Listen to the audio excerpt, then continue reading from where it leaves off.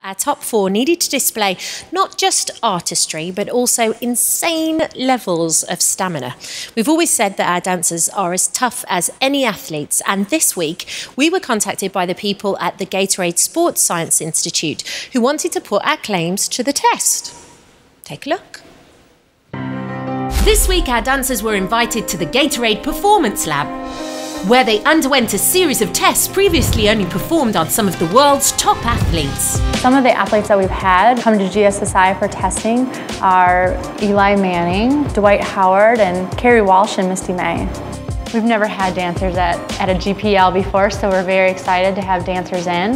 I think dancers are athletes. It's just our job to make it look easy. This show is probably one of the hardest things I've ever had to do in my life.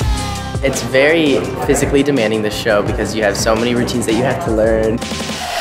Lightest day we have here on the show is 7 hours of rehearsing, and that's dancing non-stop for 7 hours. Everybody just wants to know that we're in the best shape of our lives, so we shall see. Sports nutrition is very important to dancers. So with the contestants today, we are looking at their hydration levels. We are going to teach them more about their body and how they can fuel themselves for performance. That was a really cool experience for two reasons. I got to learn about my body composition and I got a free bag.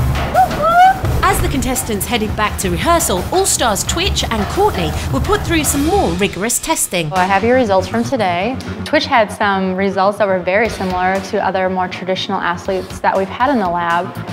He's right up there with a lot of the football and basketball players that we've brought through here. Courtney is very lean. While she does have a lot of muscle mass, she doesn't have as much as Twitch, but she's also very tiny.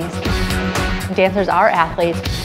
The dancers that we saw today are definitely very fit individuals in great shape, and they're in the company of some of the greatest athletes in the world. Thank you so much.